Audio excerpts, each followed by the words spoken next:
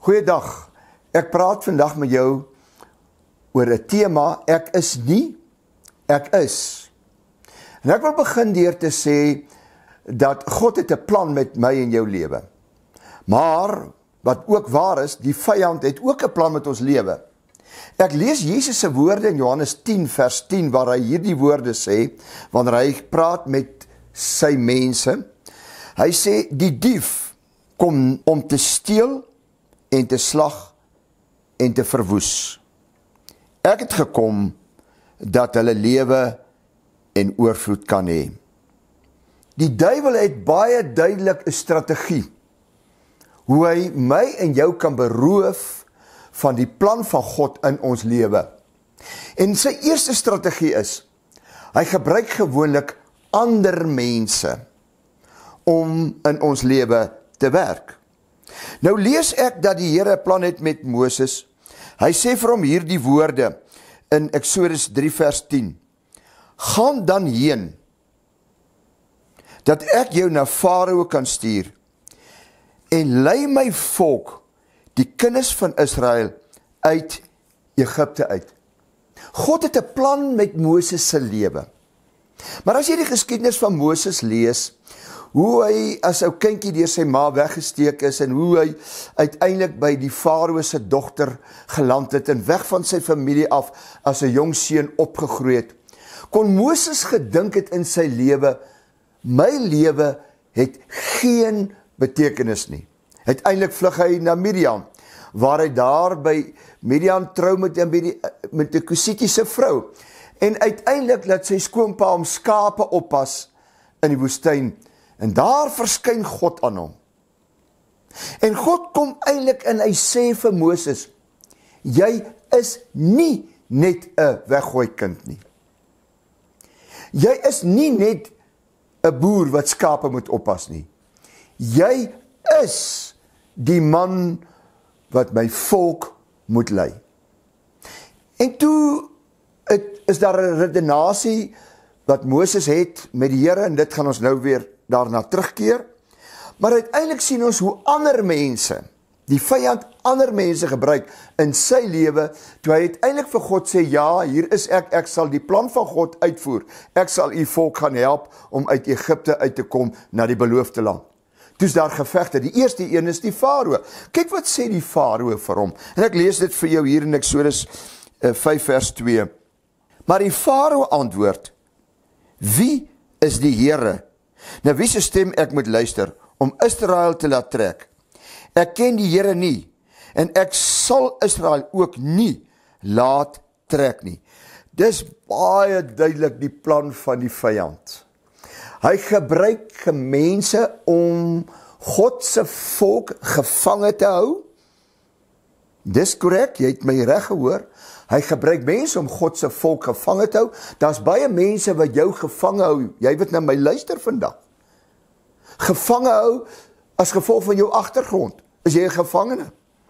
En die duiwel wil jou daar hou, soos wat Farao Israel wou in gevangenskap hou. En nog meer, hy saai twyfel oor wie God is. Hy sê, wie is God? Ek ken hom, ek steur my nie aan hom nie. En hy wou Moses se moed breek.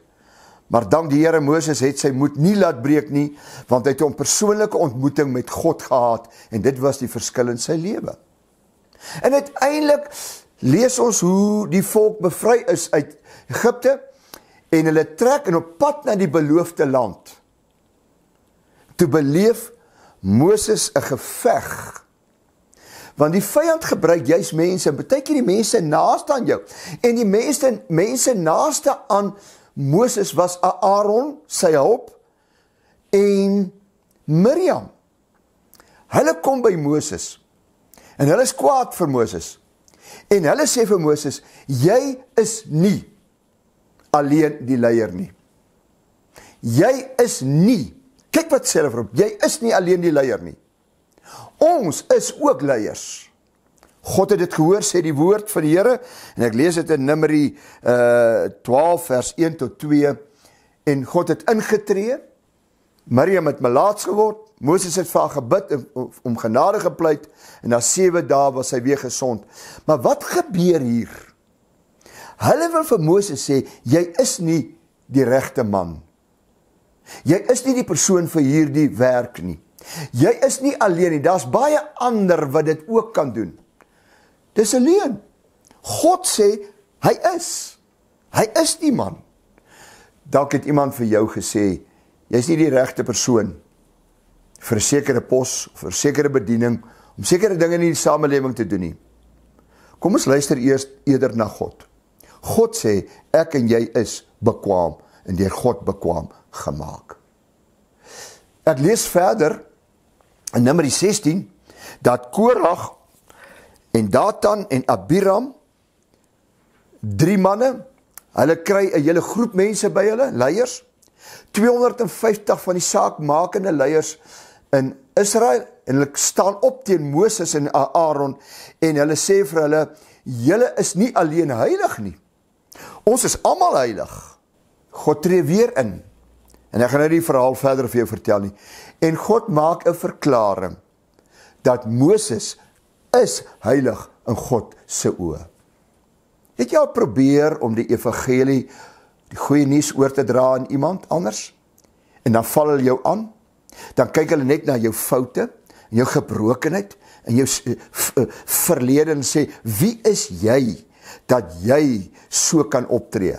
Dis presies wat hierdie manne gedoen het. Die vyand gebruik mense, om sy strategie in plek te sit, om my en jou te verhinder, om God se plan op aarde uit te leef.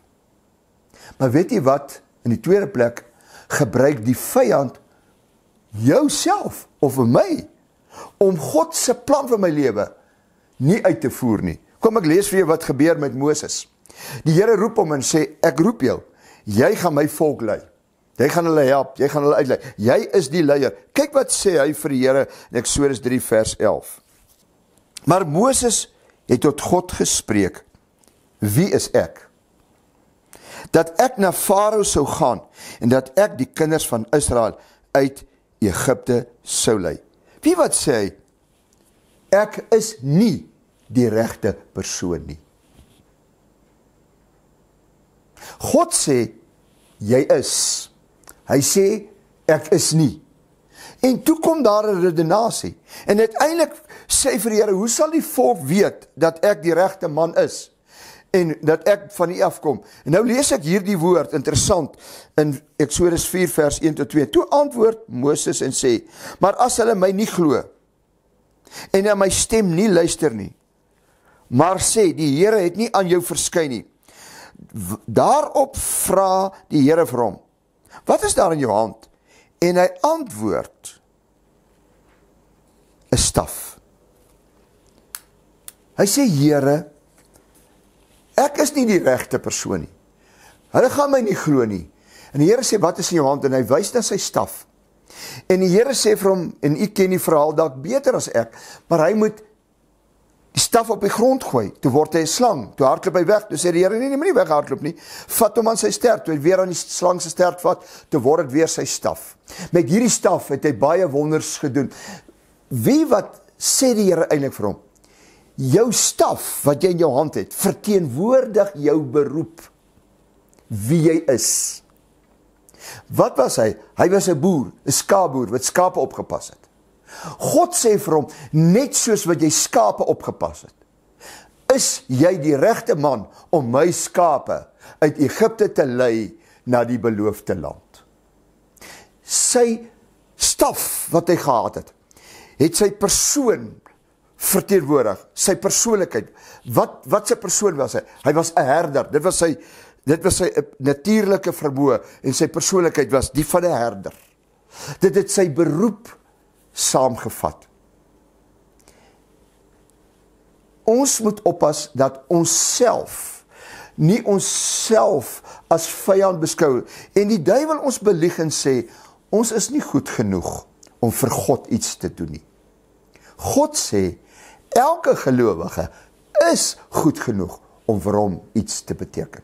Uiteindelik, toe die Here Moses oortuig dat hy vir hom moet iets doen, toe kom Moses by 'n volgende redenasie, en hy sê hierdie woorde vir die Here. Hy sê, ag Here, hy sê dit in Eksodus 4 vers 10, ek is nie, kyk wat sê hy sê ek is nie, Ek is nie 'n man van woorde nie, van gister of van eergister of van dat u met u knegt gespreek het nie, want ek is maar swaar van mond en swaar van tong. Hy sê weer eens, hy sê, ek is nie goed genoeg om te praat voor mense nie. Hy sê, Here, ek is, en dit is waar hy homself neersit. Hy sê, ek is 'n hakkelaar, ek sukkel om te praat. Ek is nie goed genoeg nie. En toe kom die Here en hy sê vir hom, Moses, wie dink jy wie het jou mond gemaak? Wie het jou oë gemaak? Ek sal jou help. Ek sal jou help om te kan praat, want ek sien in jou al die potensiaal om my volk te lei. Nou gaan die Here en hy sê dit vir hom. Hy sê, ek sal jou stuur.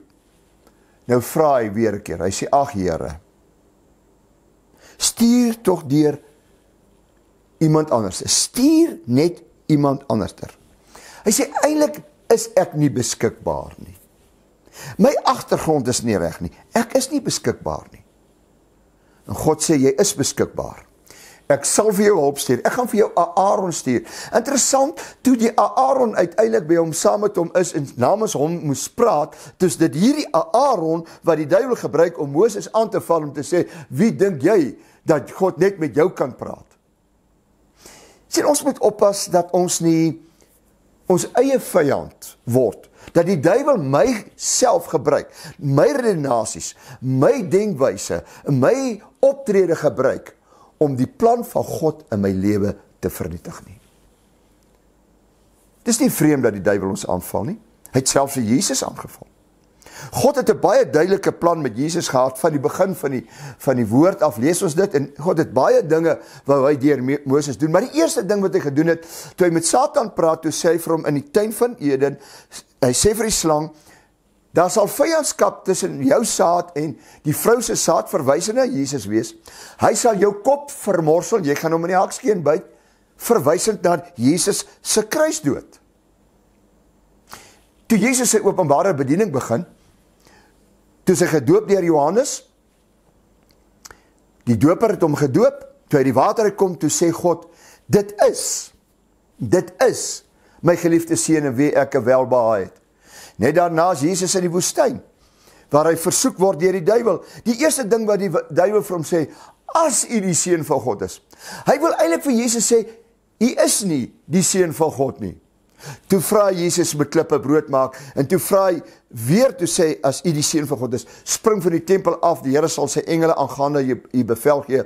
En ons ken Jesus se antwoord, Jesus beveg hom met die waarheid van die woord. En toe hy sien, maar hy gaan Jesus nie van die woord afkry nie, toe kom hy by Jesus en hy sê, aanbid my. Dan gee ek u al die koninkryke van die aarde. Waarom wil u nou aan die kruis gaan sterf? Dit gaan 'n wrede dood wees. Hy wil God se plan in Jesus se lewe verander. Maar Jesus het dit gesnap en hy sê vir hom, gaan weg van my Satan. Want daar staan geskrywe en daar is gesê, en hy gebruik die woord. Jesus is vir ons die volmaakte voorbeeld van iemand wat sê, ek is. Hy sê, ek is, dan praat hy oor sy identiteit. Hy sê wie hy is, maar hy praat ook oor die bediening wat God hom gegee het. Hy sê, ek is die goeie herder, wat my lewe aflê vir die skape. Ek is die brood van die lewe, dis sy bediening, om die brood van die lewe te wees. Hy sê, ek is die weg, die waarheid en die lewe. Hy sê eers wie hy is en wat sy bediening is. Hy bely wat God oor hom sê. Die vraag waarmee ek wil afsluit vandag is, wat sê ek en jy oor dit wat God van ons sê? God sê vir Moses, jy is die man wat ek gekies het. Moses sê, nee, ek is nie. Moses was ontstel toe mense vir hom sê, jy is nie heilig nie. Jy is nie alleen heilig nie, ons is almal heilig. Jy is nie die een wat God, met wie God alleen praat nie. Luister ons na die mense? Of gaan ons na God luister? Gaan ons na ons liefdevolle Here luister? Jesus Christus is die een wat uitsprake maak oor my en jou lewe. Ek wil vandag jou uitdaag. Kom ons lees wat God van ons sê in die woord. Dat hy ons geseëndes noem. Dat hy ons sy bemindes noem. Dat hy ons sy uitverkore volk noem. Dat hy van my en jou sê, ons is eintlik konings en priesters wat kan dien en bedien. Mag die Here ons help, dat ons nie die leuen van die vyand glo nie, maar dat ons ons lewe belyn met die waarheid van die woord. Kosbare Here, dankie dat U sê, ons is U sinne. Dankie dat U sê, ons is nie verlore nie, maar ons is weergebore, omdat ons Jesus aangeneem het, as ons verlosser en saligmaker. Mag elke hoorder eerder glo wat God van hulle sê, ten spyte van agtergrond, ten spyte van pyn waardeur hulle in die lewe is, ten spyte van teleurstellings, dat ons sal glo wat God oor ons lewe sê. Amen.